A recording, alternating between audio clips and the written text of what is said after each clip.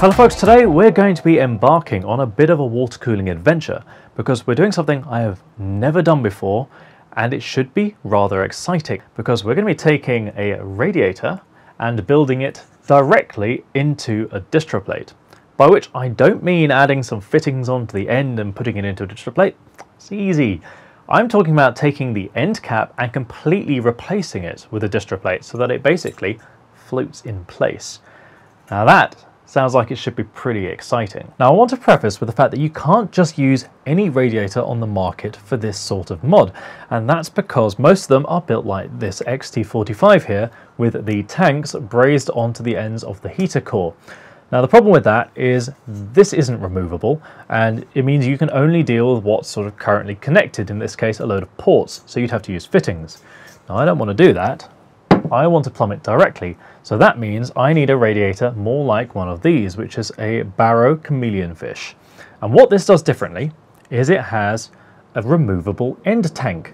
Now this is actually a 3D printed one that I use just to check all my measurements, but it basically just slots onto the end like so, allowing you to remove it, and it also comes in different options. So if you wanted to buy one of these, you can get one either in acrylic or in acetal. So I've got an acetal one and I use that as my basis.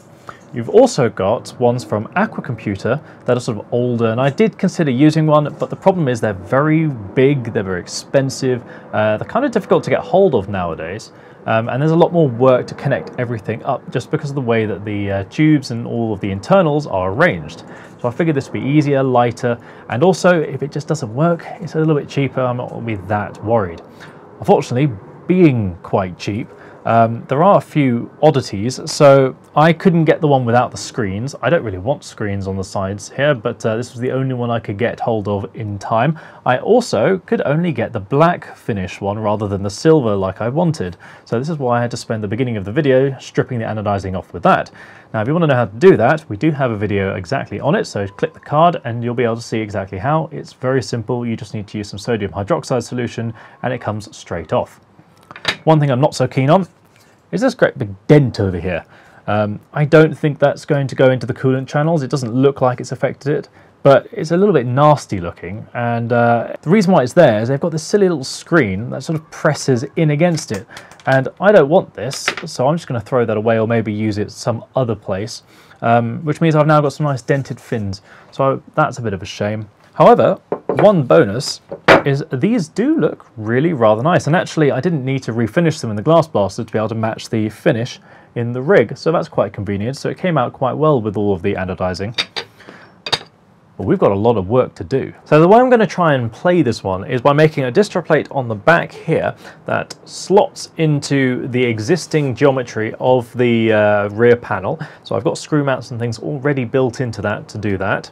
And then I'm going to have this side over here, which has the cap. That's going to go and sit sort of like so. And then of course I'll put all of the frames back on, and then interestingly enough what we're going to have on the distro plate is mounts. We're going to have the tubes are going to go here into the motherboard, and then there's going to be another tube which comes around the back into the mid plate distro, and then there's going to be another distro plate that runs along the back over here from one side all the way over to the front to the top of the reservoir, and that's going to be connected using my special distro plate connectors. So we're going to be getting plenty of use out of those.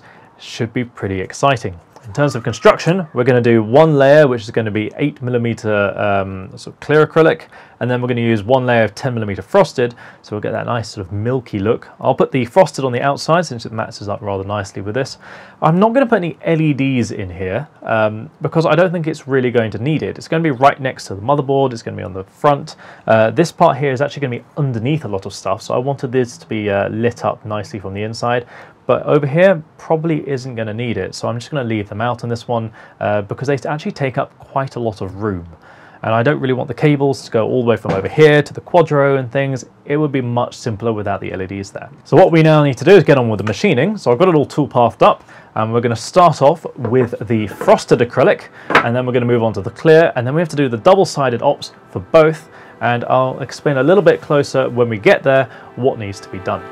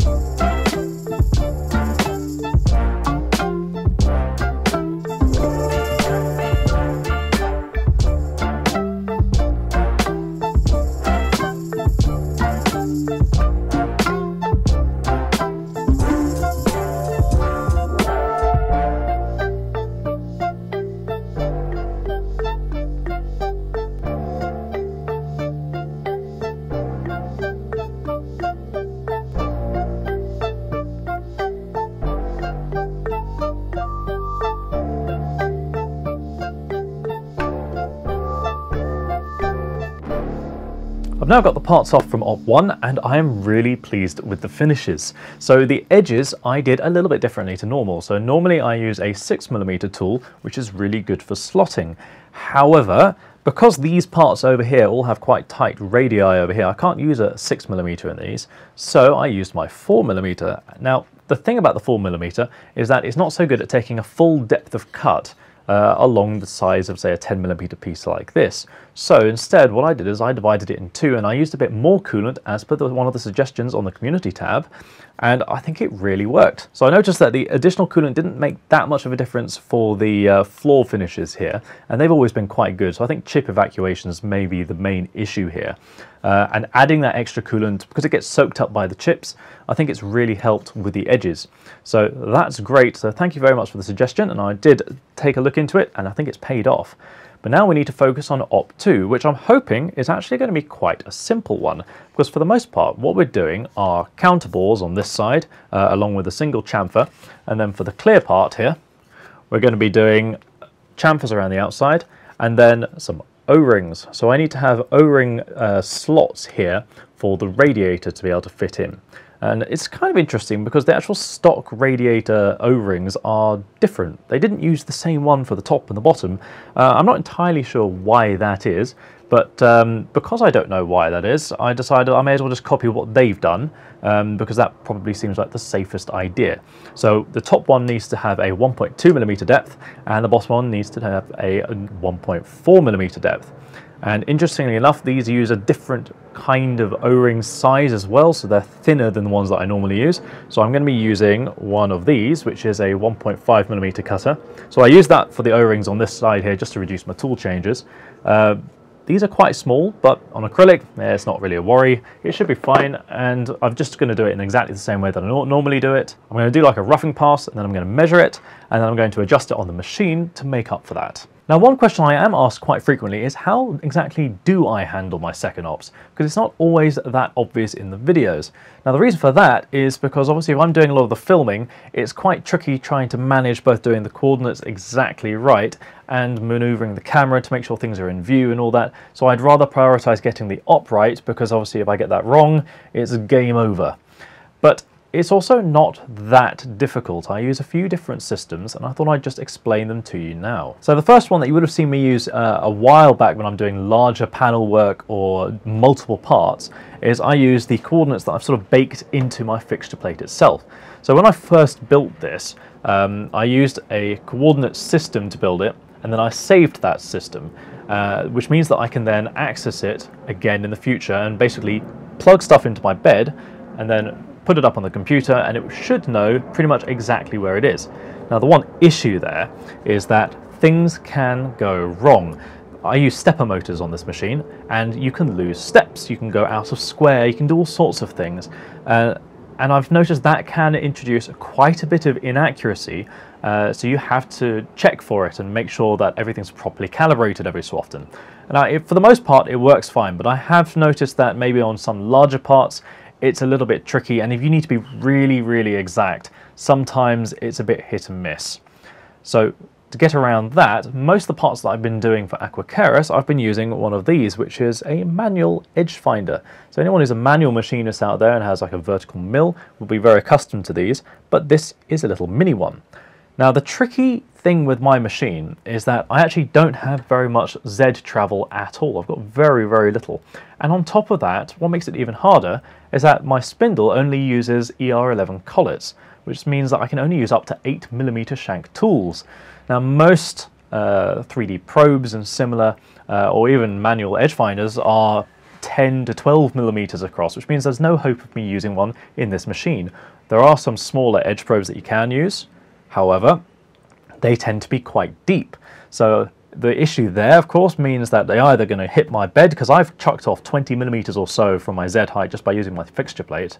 And if I put, say, a clamp on top of it and I do other things, or I'm using thick material, there's just no hope. I won't be able to probe on the top of round things. So to get around that, I got one of these, and this is made by Proxon, and they do a lot of small kind of home workshop tools. And actually these work really fantastically because they use a 6mm shank. So I can use them in my most commonly used collets. So I can get some really nice accurate coordinates with that. Now, One issue is that you have to use these with very low RPMs. They are designed for manual mills, and those tend to operate on the lower RPM range rather than a router, which is busy blaring away at sort of like 20,000 RPM. This can only go up to about 400, 500 or so. Now, luckily for me, I have full control over my spindle speed, so I can use that. So I've just set it in my control software. When I'm doing my probing, I just set it down to be 250 RPM, and it works very well. If, however, you've got something more like a Shapeoko and you're using a DeWalt router or a Makita router, then these will not work, and that's a bit difficult. So you're going to have to work out exactly which systems will be appropriate for that. But for this sort of system with a proper VFD, actually it works incredibly well, and I've been getting some pretty good repeatability with these. It takes a little bit of time, but it's definitely worth it. Now, by far and away, the most difficult part for this second op is going to be the work holding, because A, this is a bit of a funky shape, and B, I'm actually going to be doing a lot of exterior chamfer work, and also all of these are going to be counterbored, which means that actually the tool's going pretty much all over the place. So clamps are a bit of a tricky one. Now, I would like to put a clamp here. I've got a chamfer there, that's no good. I'd like to put a clamp here, there's a chamfer there. I put a clamp here, no, it's going to be interrupted by tool paths, it's going to be dangerous. So instead, what I'm going to do is go for a bit of a compromise here and just make use of the fact that this is all very light cutting. So I'm going to just use double-sided tape.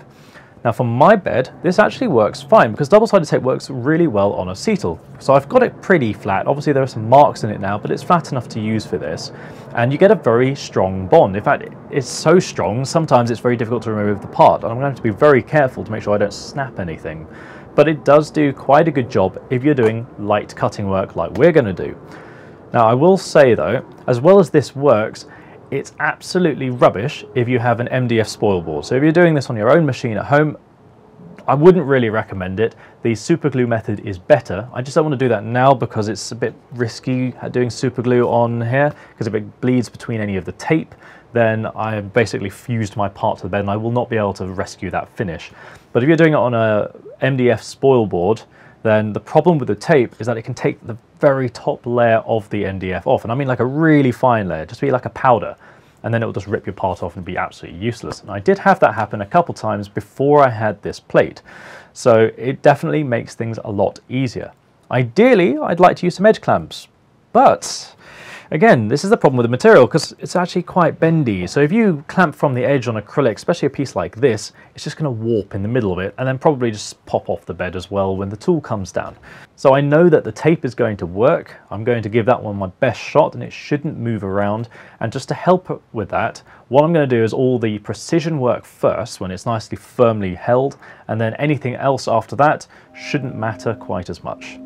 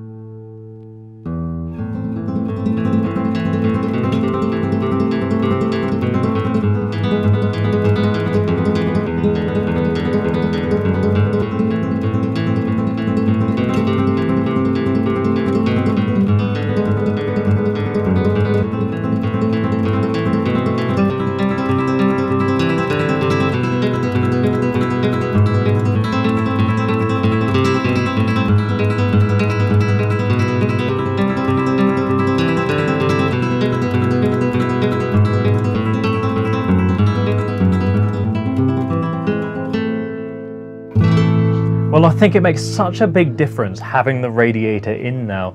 And remember, this is only the first radiator. We're going to have a second one at the front, and then we're going to have all the distro plates and the reservoirs and things, and plus all the wood paneling later on. So I think it's really starting to take shape now, and the final dimensions are starting to be approached. So it's getting rather interesting indeed.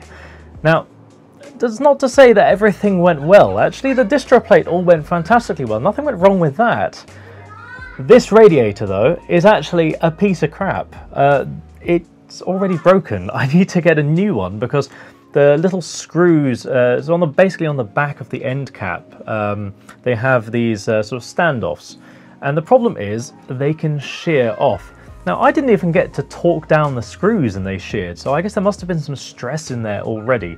But that's really quite disappointing. So I guess maybe I'll just have to get another one because now I've committed, and then see and hope for the best that that one doesn't break as well. But if I were you, I wouldn't get one personally. If you do want this sort of modular radiator type thing, avoid this cheap rubbish one and get the proper Aqua computer ones. And I would have gone for that one, except they're just difficult to find at the moment, and they're just so big. They're very, very thick, and they're actually not very good radiators. They don't perform particularly well, but they are very solidly built, which is more than I can say for this one. In fact, something quite funny happened earlier when I was testing it out, because I wanted to find out whether or not it would still hold water or not. So I used the EK leak tester to do some air testing, and it actually pushed one of the screws straight out of the back. So this is one of the screws that was spinning in its standoff and obviously not connected to anything, and it just went thump, straight out of the back. Which is very, very disappointing and a bit of a problem, but I did have to laugh, and at the end of the day, it's not a really big deal. None of the work that I've done today is going to be wasted by this, but it is a bit of a frustration, and it's not very nice when things just break when they've got nothing to do with you. But that said, it's still a pretty cool look, and I'm glad that I decided to give it a go. Now, I mentioned a few of the things that I'm going to be doing on this, but I'm also going to be making some DDC heat sinks, I think. Yes, I did hear you, and actually, yeah, you're right, the finish could be a lot better, and I think if I try making some, it could be a fun little project in on itself. Plus, I'd be able to use them in the future potentially, so it could be quite fun. I think we should give it a go. Now, of course, you wouldn't want to miss any of that, now would you? So the best way to stay up to date is, of course, by subscribing to the channel if you haven't already. You can also find us over on Instagram, Facebook, builds.gg, and Twitter. We also, of course, have our Discord server linked down below, so if you want to pop in, say hi, and have a chat, it's a great place to hang around. Also, don't forget to check out our merchandise store if you'd like to support the channel. Have a browse and see if anything strikes your fancy. Take care, folks, and I'll catch you next time.